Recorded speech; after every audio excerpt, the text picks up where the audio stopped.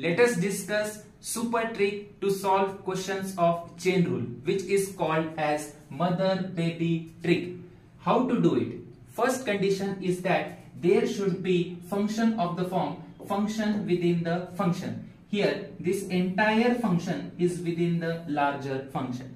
The function which is outside is called as mother function, and the function which is inside is called as a baby function.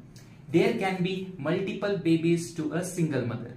What I mean? Look here. Y is equal to log of sine of x square is our function. Here log is mother and sine of x square is baby. This entire function is baby of this mother. Similarly, x square is baby and sine is its mother. Then next question comes how to solve the questions. Now, important thing to remember. Differentiate mother without touching baby, else baby will cry. What I mean by this?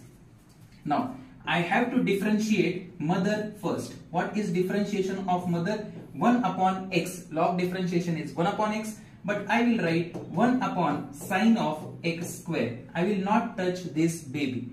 Then this is my mother function. So differentiation of mother is sine is cos, which is cos of x square. I will not touch x square because it is a baby of sine. Then only baby remains, that is x square. Its differentiation is 2x.